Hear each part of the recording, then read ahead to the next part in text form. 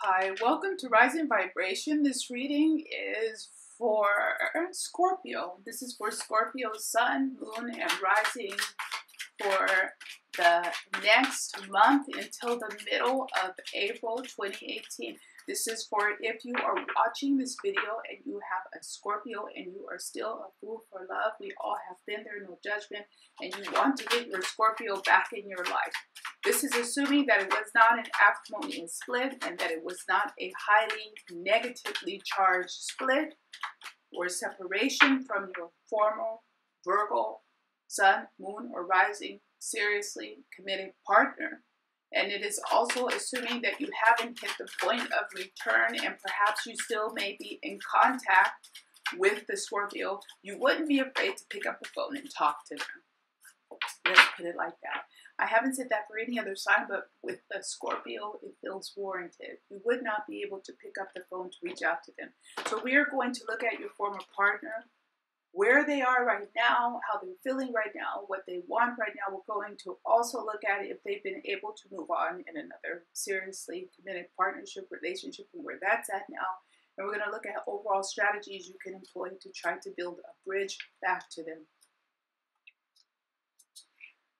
So the Scorpio, Sun, Moon, Rising sign right now, I would say is more in a process mode, and they are looking forward to life even alone. They are ready to take this step. Even they may have been reluctant to leave the relationship, to end the relationship, and to be left, especially if you left the Scorpio. They were reluctant, they did not want it to end, but now they almost feel like hindsight is 20/20 in the way that things seem quite positive for them now. They have some opportunities coming forward to them, and it doesn't seem like it's necessarily another person. They're just maybe adjusting to being alone. They're adjusting to being alone. They're getting used to it. They're getting used to it, and they're seeing the benefits of being alone now. This is for your Scorpio, Sun, Moon, and Rising. And this is how they feel right now. It can change, but this is the overall feeling right now for Scorpio, Sun, Moon, and Rising between now and the middle of April 2018. So let's see what they want right now. We have Major Arcana, the Wheel of Fortune. We have Major Arcana, the Moon, and we also have the King of Cups. So this is just, they're feeling, with this lineup here, 3 Major Arcanas, they're feeling quite comfortable in their newly found, newly discovered single life, being singular, being alone. They're getting used to it. If they feel like it suits them well, they're rediscovering aspects of themselves that they may have forgotten. They may be picking up,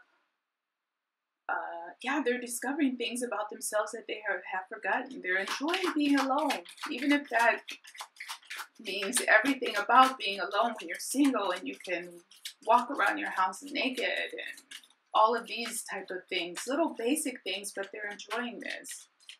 They're enjoying having their time to themselves and being able to do whatever they want to do.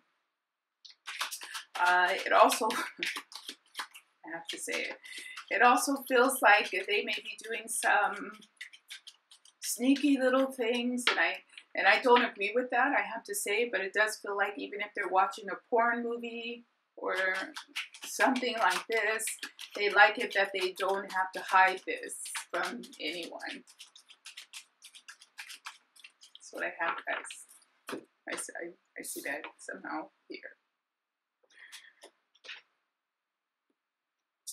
Your Scorpio, also this is just coming through, your former Scorpio's Sun, Moon, Rising, especially if you left him or her, they also may be spying on you and you may not realize it, but they may be spying on you, and they may have even gone to the point where they have very advanced methods of observing you. But you do not realize this.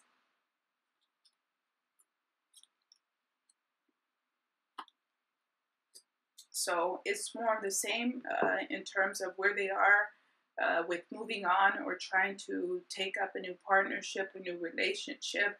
They're not quite there yet, but they're excited about the prospects of the new. This is the leap. They're excited about this. It seems that they haven't really been moving forward. They like being alone right now. But this feels to me like they're indulging themselves while they're alone, not necessarily physically with a person. If it is with a person, it's not serious. We'll leave it there, because this is typically G-rated readings. I'm going to leave it there, guys. So let's see what else we have about what you can do if you want to get your Scorpio back in your life. Let's see. If you want to build a bridge back, I'm hearing it will be difficult, but let's see. Major Arcana.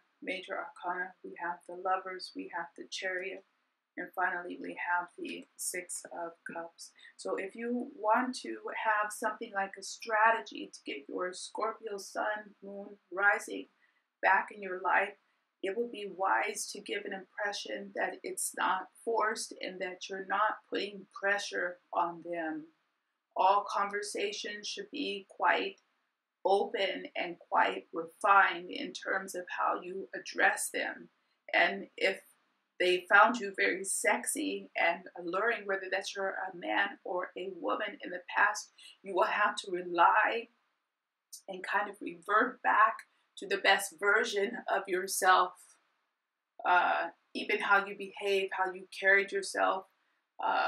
It feels very sexual, it feels very sensuous to reignite their interest. They would be open to it because they haven't really found a way to move on and they are enjoying being alone.